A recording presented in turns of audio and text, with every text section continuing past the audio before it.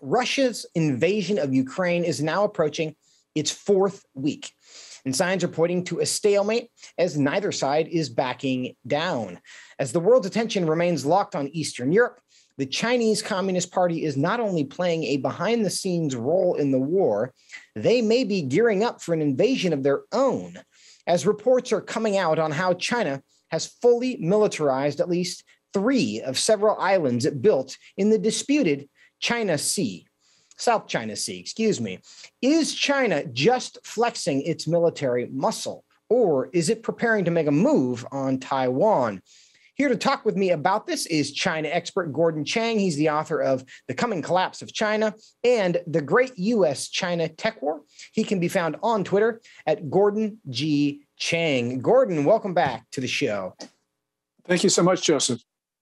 Well, it's good to have you. Now, on Friday, President Biden spoke with Chinese leader Xi Jinping for nearly 2 hours in an effort to assess where China stands.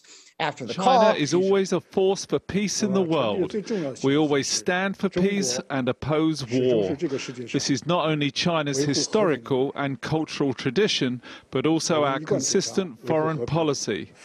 Therefore, we will make our judgment independently in an objective and fair manner based on the merits of the matter itself. We do not accept any external coercion or pressure and oppose any groundless accusation or suspicion against China. Gordon Chang, what's your response to that? Those are just mere words. We have seen China fully back Russian President Vladimir Putin. And it's not just these elevated commodity purchases of oil, gas, coal. Also, China is removing restrictions on the importation of Russian wheat. We see China allowing its financial system to be used for Russian institutions that have been sanctioned. And China's foreign ministry has put itself at the service of Russia. And the big propaganda machines of the Communist Party and the Chinese central government have been amplifying these ludicrous notions we hear from Moscow.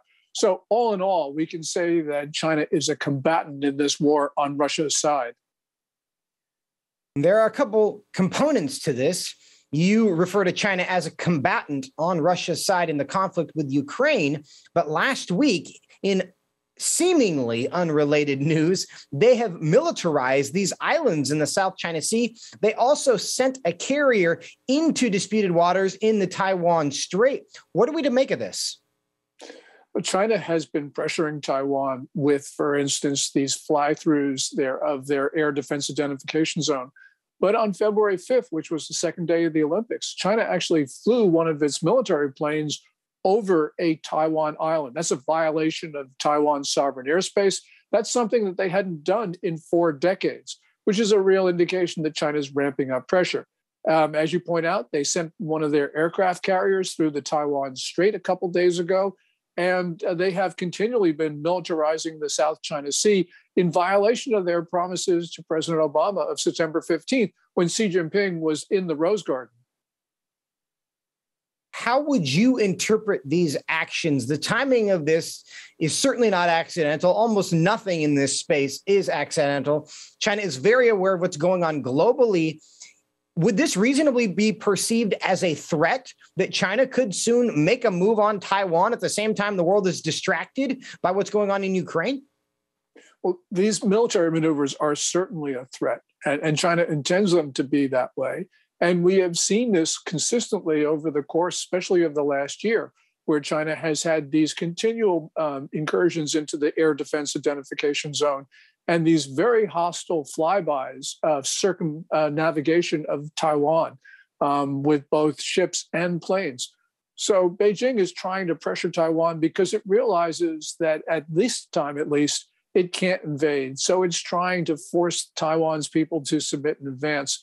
It's not working. And as we see the heroic resistance of people in Ukraine, more and more we're seeing people in Taiwan realize that they have to resist China. And that's a good thing, a new attitude on the island. And tell me what that means in Taiwan. There is no invasion currently. How do the Taiwanese people resist China at this point? They are now talking about increasing conscription. They're talking about spending more money on their own defense.